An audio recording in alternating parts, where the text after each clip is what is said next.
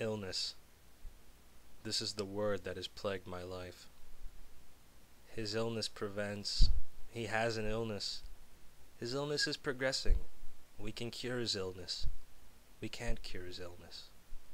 Omens spewed forth from the mouths of so many white-cloth prophets and soothsayers. They are paraded around my bed on a daily basis, grim-faced apparitions, bedecked in the color of angels but carrying the devil's tools, hope and misfortune. The ringmasters of this morbid circus stand behind the flowing line of white, their faces permanently blackened by the shadows of their creases. The daily baptism of tears never seems to wash them away. This is the image I have fixed in my mind of my paternal shadows because they rarely approach me, preferring distant love to nearby grief. When they do lean over me, the light of their head creates a halo encompassing the forced smile and dying eyes. I'm not sure which is worse, the silence of shadows or the falseness of light. In times of blessed solitude, free of the constant intrusion of cold metal and colder niceties, I survey the room. It is the only entertainment available to me. It is my earliest and indeed only memory. It is not very large, completely bare of furniture apart from my bed. The walls, oh the walls, are extravagantly dressed, however, an assault of color, a bombardment of images, cards, photographs, flowers, paintings, all as colorful as possible. Individually they are pleasant enough, but together the artifact is overwhelming and extremely nauseating. One is put in mind of a masquerade, a hysterical and sinister masquerade where the masks are the most honest things present, for in reality the color is just a mask, a lie to dispel the truth of my illness. The only natural light in the room comes from a small circular window. I often look up at it, cursing the fact I am too low to be able to gaze out at reality, straining to bathe my senses in but the smallest shred of outside. It is hopeless, however. My body is atrophied, and it is too high and too thick to provide anything but a shaft of light. An apology of sorts, I suppose. Usually I exist in a state of bright delirium, my mind thickened, weighing my thoughts down and my senses assaulted by the facade of my walls, the tightness of my blankets, the looming medical apparatus, the piercing artificial light, the heaviness of my thoughts, and that hideous display entombs me. I cannot think, I cannot talk, I cannot move. I am solely an observer to my own misfortune, but to observe I must live. Vitality, no matter how dim and cracked, spurs my heart. Recently there has been a more permanent face among the lines of false prophets. It is a kindly one, creased with pitied happiness, and framed with lustrous blonde hair. The most glorious part of him, however, are his eyes, not pools of shadows like my parents or dead like the other doctors, but alive and radiant. The deepest blue reminds me of the sea I shall never experience, the blonde, the fields of wheat I shall never touch, and the happiness, the joy I've never witnessed. He is of the outside. His presence comforts me, and the shaft of light agrees, spilling approvingly around his body. My memories are a series of episodes, brief flashes of illumination in darkest oblivion. What I can remember, I remember vividly.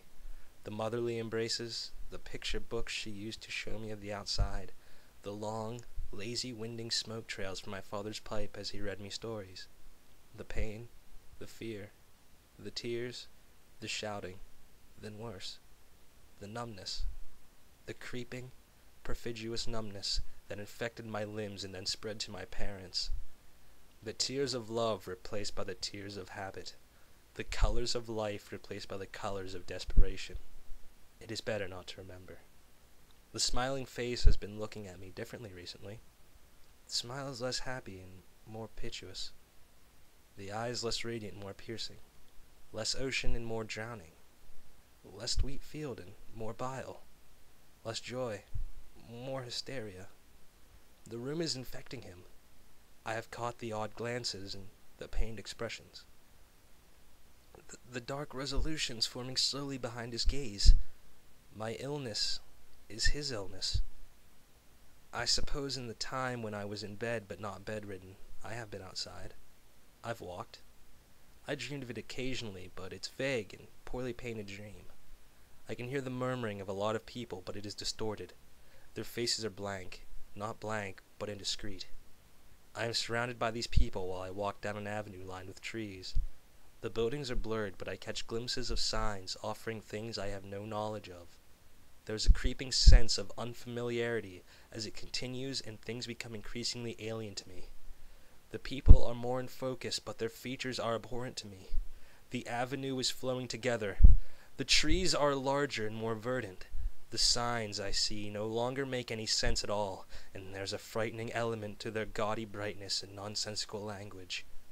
I realize that it is not the place that does not belong, but myself, and this sickens me. I fall to the ground, and the people offer hands to help, but I cannot touch them. My head falls. I stare into the blue sky, the only thing I recognize, and then I awake, staring at the window. The smiles of the outside man have become familiar again, but this strikes me as much worse. A resolution has been made, but I am powerless to comprehend what it is. I am painfully aware that I can do nothing but wait. The outside man has replaced my other doctors. The shadows have taken a liking to him. He is around more and more, leaning in, mumbling that all shall be all right. I have nothing to fear. Hope is eternal. Death is kindness to the dead. I am alive, however, and try to tell him this with my eyes. The desperate stares seem to encourage him, however. For my part, I cannot stand to gaze into the certainty of his. The time has come. He is stroking my hair and whispering into my ear. It will be all right. I'm here to help you. I love you, he announces in his kindly fatherly tones while reaching into his doctor's bag. He withdraws a small syringe with a clear liquid. I stare at it, then him. I'm alive! Alive! My eyes scream, desperately fighting the befuddlement of my heavy thoughts. That's right. I can cure your pain, your misery. I have seen the desperation in your eyes. I understand what you want, he replies with a bittersweet smile. The more I fight, the more leaden my mind becomes, and I redouble my efforts, screaming to every part of me to move, only to save myself. My little finger twitches. It twitches, and the pain returns. The pain long absent returns, to remind me that I am alive. Elation swells in my breast, and I determine to try once more. Again it twitches. Again there's pain. Again I'm overjoyed. I return my gaze to him as if to scream triumphantly, but he is not noticed.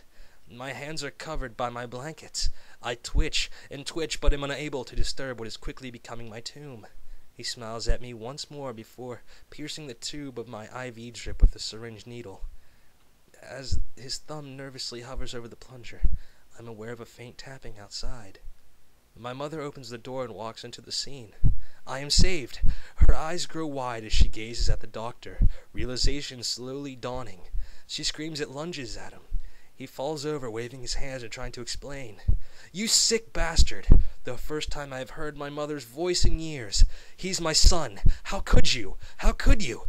He's sick, and he's never going to get better. I am offering him the only peace he will ever have, he replies, the illness pouring from his mouth. Then my mother faltered, then stopped. Horror. Blackest horror. And betrayal fills my mind with its bile. My mind is tarred shut. He stands and walks to the corner of the room. She follows, and they murmur quietly. I strain to hear, desperate to know my fate, but I can discern nothing but the occasional sorrowful glance back to me. When they have finished, she approaches me. Sitting on my bed, she strokes my face and looks into my eyes. I pour my heart, my soul, my very life into my gaze. I look at her. She at me. Then, with a genuine expression of love, she turns to him and nods. My life is forfeit. He returns to the syringe and pushes down. My delirium intensifies. My ears are filled with the murmuring of the people on that dream street. I scan the room from them, to the detestful walls, and finally to the window. As I feel my vision fading, I grasp at it mentally. My one solace. My mother and the doctor lean over, blocking it from view. I see the illness in their eyes.